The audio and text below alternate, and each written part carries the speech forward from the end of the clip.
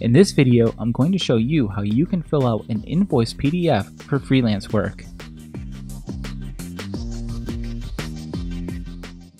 Hey guys, my name is Scott and I make videos like this one on freelancing tips as well as tutorials on Premiere Pro and Photoshop. So please do consider hitting the subscribe button and hitting the notification bell so you don't miss any of those. Okay, let's get into how we can fill out an invoice PDF. So the invoicing tip I'm going to show you guys today I think is pretty cool because it doesn't require downloading any fancy software or anything like that, and it's completely free. I'm going to walk you through exactly how I fill out my invoices for freelance work. First thing I'm going to do is open my browser and type in invoice-generator.com, and I'll link this site in the description below so you can find it easily. This is a fantastic site. I use it for all my invoices and it's super easy to use, and it actually has a lot of cool features built into it, which I'll cover in a moment. And no, I am not sponsored by this site. This is not a paid promotion by any means. I literally found this website one day and started using them, and I'm telling you guys about it because I love it. So I'm going to start at the top of the invoice and work my way down, and once I'm finished filling out the page, we can download it straight from the website as a PDF. The top portions are pretty self-explanatory. For example, if you have a logo image of your business or freelance work, you can add that image here.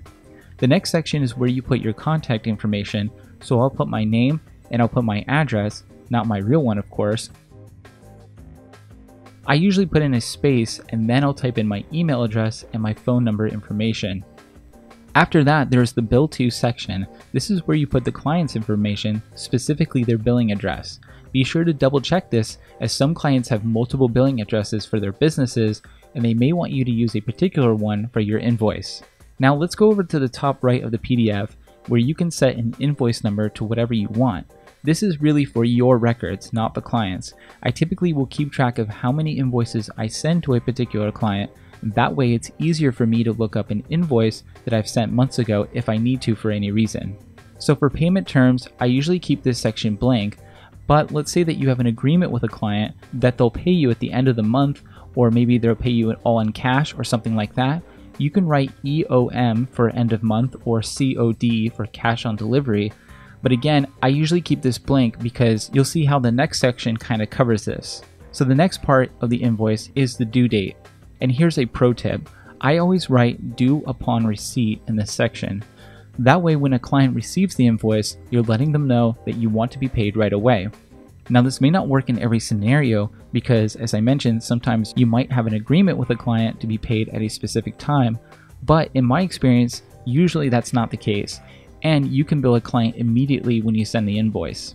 Okay, so let's move down to the middle section. For the terms, I usually put the general title of the project that I worked on and maybe a brief word or two about what my role was. So for this example, I'll put baseball history video - video edit. I'm going to skip over quantity really quick, but I'm going to come back to it. So for the rate, this is not the place to put your hourly rate. You want to put the total amount that the project cost here. So if my hourly rate was $50 per hour and I worked on this project for 8 hours, I would then put $400 here. If you're not paid hourly, but paid by the project, then simply put how much the project costs in this section. And then coming back to quantity, in most cases, I usually only work on one project at a time, but let's say you did a weekly project where you were editing videos or creating something under the same larger project, you could put 4 here, 1 for each project week. Once you update the number of projects, the invoice will automatically update the total amount below. You can also add in more projects in another line, and I'm pretty sure you can add in as many as you need.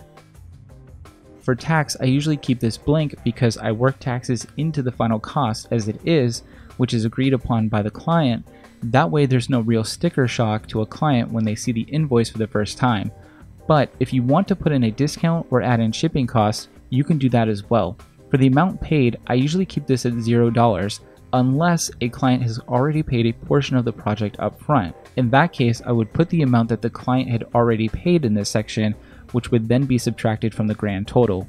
Next, we have the notes section. This is where I put what my role was, and in most cases, I'm usually a video editor, and then I will put what my rate is. So let's say $50 per hour, or you could put what the paid per project terms are here instead. I also use this area to get super detailed on what exactly I did on the project.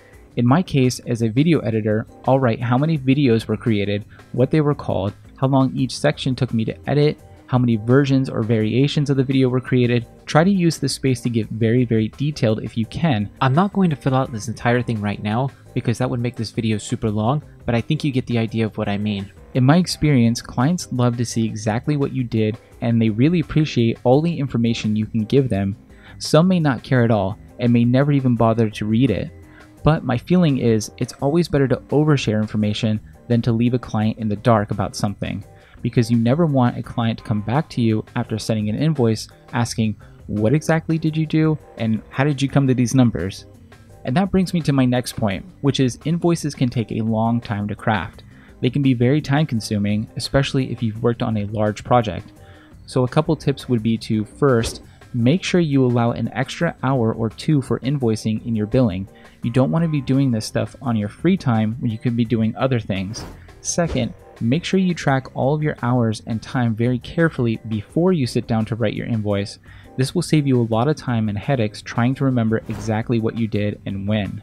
The last section is the terms part, and I usually leave this blank as well, but like it says on the invoice, you can use this area for filling out a payment schedule or late fees. So now that we've filled out this invoice, let's go up to the top and I'm going to hit download invoice. The site will automatically create a PDF that I can open up and send out to a client if it's ready to go. Or you can send it directly through the website by selecting the send invoice option, and it will email a client a PDF of the invoice. One last feature I want to show you guys, which I think is really cool.